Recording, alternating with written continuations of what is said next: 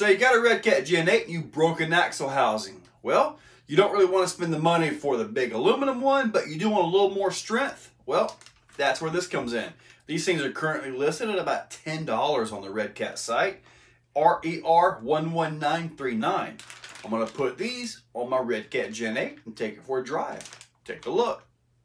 To get this project started, you got to take your wheels and tires off. Obviously, you got to take your axles completely apart. Now the fronts, you can leave the portals together because those will go into the new C-hubs on the new axle housings. But your links got to come loose. Those are the MFR links, so that's the Bauhaus belly. I highly recommend these parts and pieces, guys.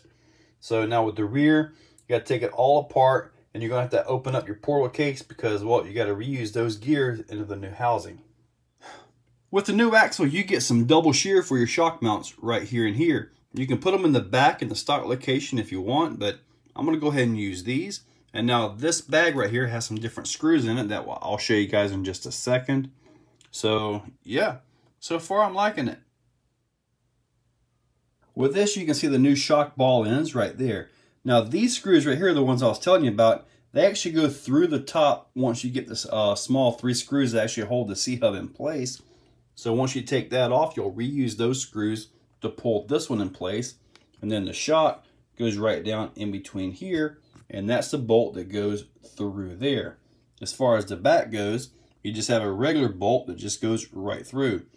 Now what's neat is this also supports the C-hub assembly, you know, for loads and when you're jumping around a little bit. To get the axle gears out of either end, take those 6 screws out and the cover comes off, and then your gear comes off along with the spool, and then you have the pinion gear. Now I have seen guys post up where the screw was loose and the pinion gear came off and caused issues. I did find my screw was actually loose. Yeah, loose screws, huh? But the gears actually look to be in great shape, so there's no issue there. I just simply tighten the screw up, and well, time to reassemble into the new housing. With the gears in place, I'm going to add a little bit of grease to the teeth on it. Now also, when you work on the front end, be careful of these little bushings right here. Don't lose them. You'll have to reuse them into the new axle housing. Keep in mind with the front end, if you're going to put the shocks in the new double shear configuration, make sure you put that in before you put the steering knuckle on. If not, you're going to be taking the steering knuckle right back off. I got the front end reassembled, and I was still able to use this steering brace because of, you know, lateral movement in the axle from that mount shifting. But I did have to change the bolt a little bit. Hopefully I can make that work back up underneath there. Now it's time to move on to the rear axle.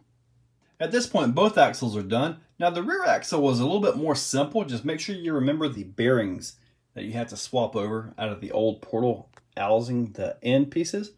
And I did have an issue with the pin. The drive shaft pin, yes, I had to drill that dude out, and now we have this big ugly 4mm pin in it.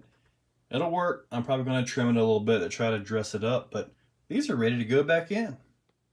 With tires and body, it is ready to go. Now as far as, you know, performance boost with these axles, I really don't think we're going to see anything. So basically I'm just simply going to drive around for a few minutes and maybe just pick a subject and talk about it. Maybe it'll be interesting to you, maybe not. It's probably going to be about motors. Let me consider something while we work our way over to the next course. Let me think. Now this is a really tough climb right here. I mean, really bad. I probably should just pick this up and just like, ugh, this ain't gonna work.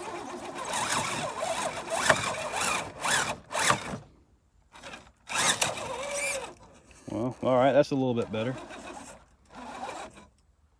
So I can make it here. Nope. We'll give this climb another try and just to see, maybe I'll get lucky with it.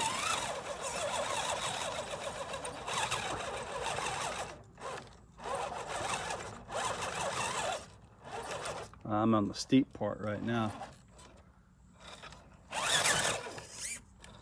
Oh, yeah, that ain't gonna work.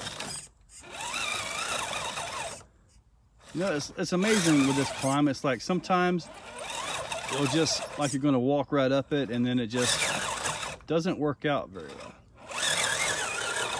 And then you do that. You're like, yay, I made it. Then you don't want to fall off again. There we go. All right, all right. Okay, now let's start thinking about that subject. Okay, I got it. We're gonna talk about brushed motors. How about that? And to go a little bit further with that, we're going to talk about making brush motors survive.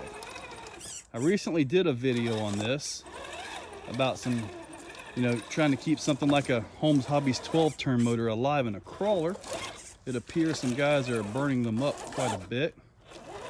And in that video, I talked about stalling your motor. And you kind of got to drive accordingly. I mean, you can stall a brushless motor a little bit better. But, they tend to take the abuse a little bit better. The brushless. Brushed, oh, wow. That is a heck of a lean for this truck.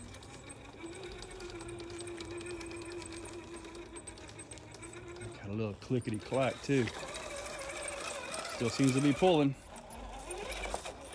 So we're just going to cruise along here and get back on the subject. Don't stall your brush motor. That pretty much sums it up. Stalling that brush motor just does nothing but causes you problems. Then you burn it up, and then you're like, "Ooh, look at this!" Oh man, I thought I was going to get to smoke them. Ooh, wow! Surprised at how well that got up there, because I was not really on the board. Got some pine straw stuck in there. When you live in Florida, pine straw is a way of life. It unfortunately just is. And if you happen to want shade, then you're either going to have, ooh, look at that. Got a diff on that thing.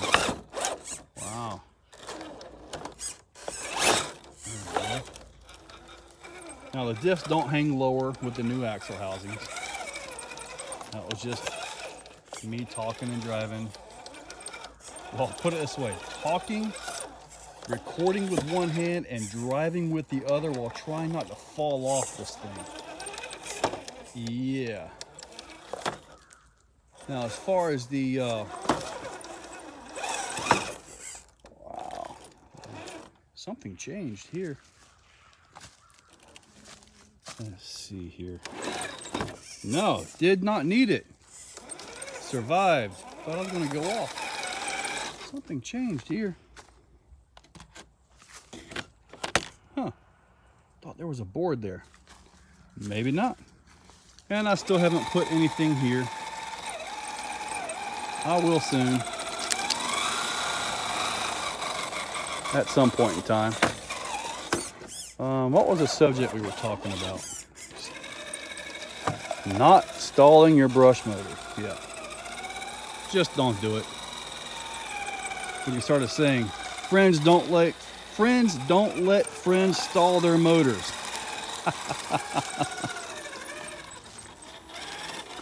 Oh boy.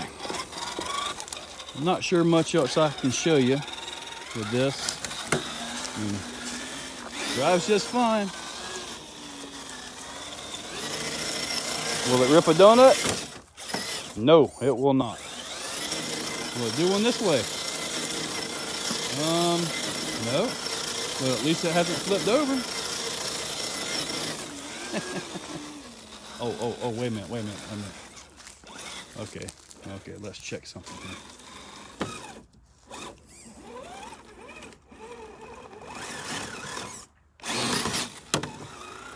I'm surprised.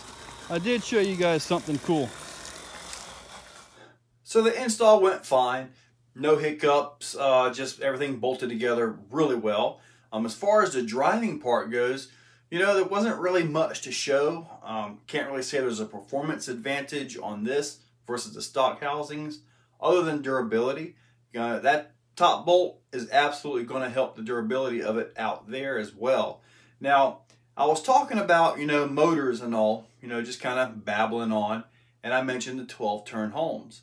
Well, I didn't really think about it at the time, but this has actually got the 12-turn Holmes Trailmaster Sport 550 in it. And it's been in here for months. It's been in pretty good. So no complaints at all. I don't stall it. If I see a stall situation, I back off and I drive around.